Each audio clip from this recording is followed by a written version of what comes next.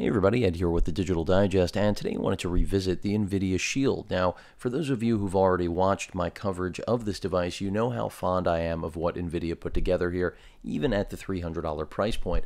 But one accessory I have yet to cover is the replacement lid. So basically, stock, you've got this silver magnetic lid.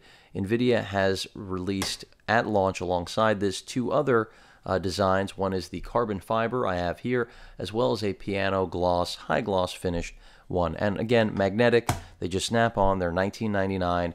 It gives you the ability to really just customize the look of your Shield. Granted, it does nothing for functionality. I know there are many of you out there that probably do appreciate the ability to customize your device, at least in the range that they've given you from the stock included silver to the two different black finishes. In my opinion, the black finish is certainly the best, but again, the Shield is all about what this incredible beast of a device can do. Full console quality gaming controller combined with Tegra 4 quad-core processor, 2 gigs of RAM, HDMI out,